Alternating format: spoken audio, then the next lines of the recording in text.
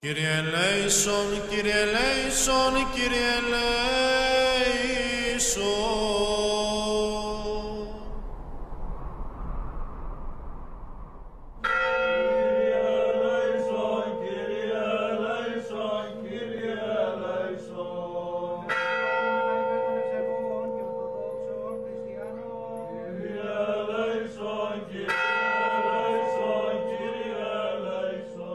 The culmination of the entire year at St. Catherine's Monastery is the joyous and light-filled celebration of the resurrection of Christ, the Feast of Feasts and the Festival of Festivals. The Greek word for this is Pascha, but this is known in the West as Easter. And it is one of the many times in which we are reminded that the treasures that we have here are a heritage that has been guarded by the vigilance of the Fathers through the centuries gone by, and that we continue in that heritage because of their labors.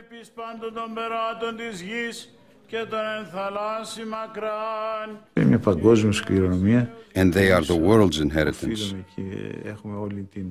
And we have the responsibility to protect and conserve them, as we have done to this day, throughout the ages, for as long as the centuries exist.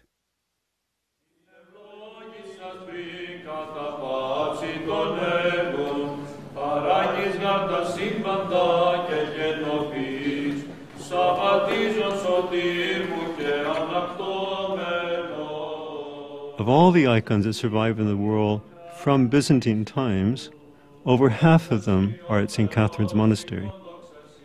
It is very humbling to be surrounded at every service by these glorious and beautiful icons. Standing in the basilica that has stood since the year 550 and chanting the same services and the same hymns, the way of life here is very much the ancient way of life that has been pursued here for many, many centuries.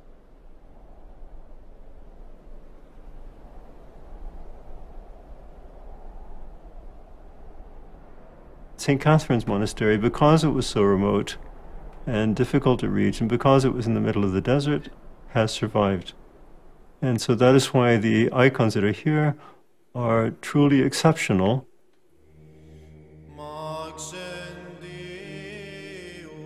I think one of the most distinctive things about the Orthodox churches are the presence of icons.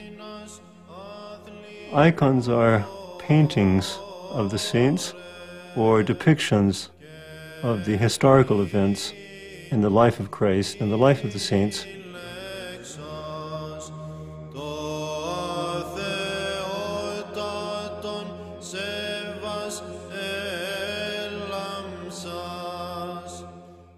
Icons are not simply works of art. They were created in prayer, and they find their fulfillment in prayer and in worship.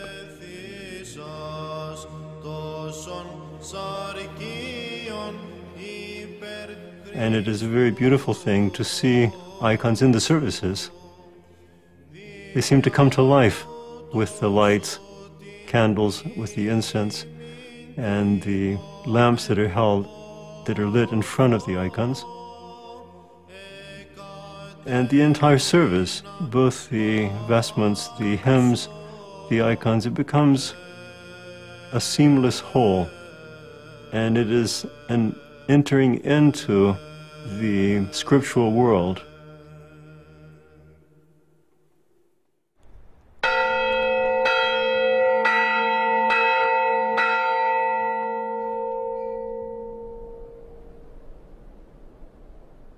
At the beginning and the middle and the end of every day, we have the services which form the anchor to each day. Είναι η προσευχή, έτσι μπορούμε να πούμε. One could say that prayer is the blossom of the life in Christ, and like a tree, in order to bear fruit, it needs to blossom first. Το κύριο έργο του μοναχού είναι η προσευχή. The primary occupation of a monk is prayer. But in order to not live at the expense of others, it is necessary for him to work in the monastery. What we call diakonima, daily tasks. One works in the library, one goes down to the church, another works in the garden. That way, each one does what he can.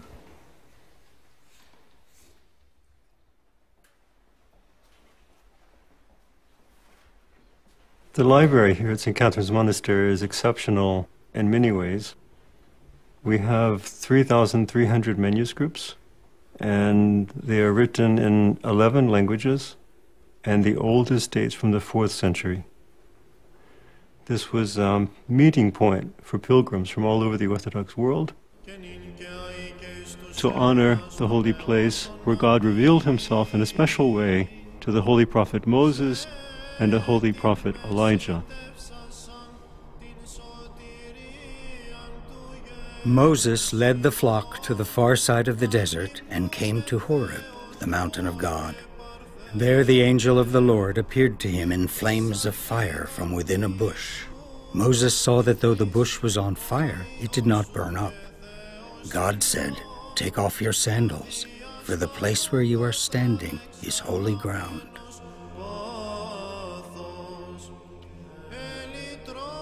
It was at Sinai that God revealed the 10 Commandments. And the second commandment is, "Thou shalt not make any graven images." And I've often thought that this is a juxtaposition to have one of the most remarkable collections of icons in the world at the place where God gave the commandment not to make graven images.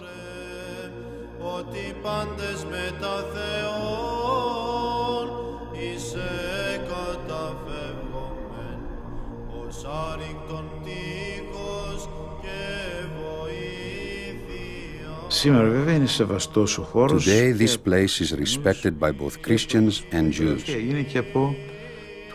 It is accepted also by the Muslims who recognize it in the Quran as the place where Moses received the 10 Commandments. So this place is recognized and honored by the 3 largest monotheistic religions.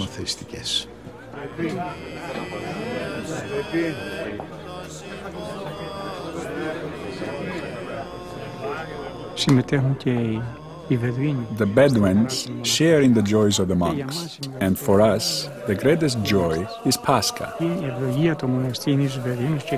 The monastery gives them blessings on the other days, and we help them in every way possible. But on this day, we offer them something different. The blessed bread that the monastery bakes, and the eggs, the red eggs.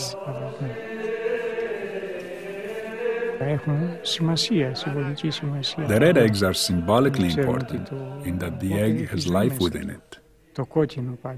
The red is for the blood of Christ and the sacrifice he made.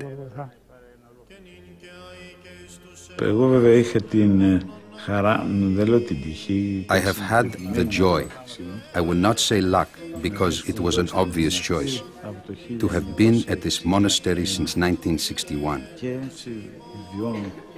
And so I have been living here for about 45 years, since I arrived as a young man. There have been many changes here in that time. In today's world, we have grown more and more involved with ourselves and our material possessions. It is what we now call globalization. I wish that word meant a global rebirth and renewal of the spirit. Unfortunately, it does not seem to. We would be a whole lot happier if it did. This is what we try to do here, to give life to that other meaning. Αγία του Θεού πρέσβευε υπέρ ημών, Εκατερίνας της πανσόφου μάρτυρος, τεσί και εσύ Χριστέ, το ζωφερό όνομα της ψυχής μου φώτισον, εγλύνδιδους μη δέσποτα της εις φωτοχυσίας, των ψυχοφθόρων πτεσμάτων μου, πάσαν την αχλήν αφανίζουσαν.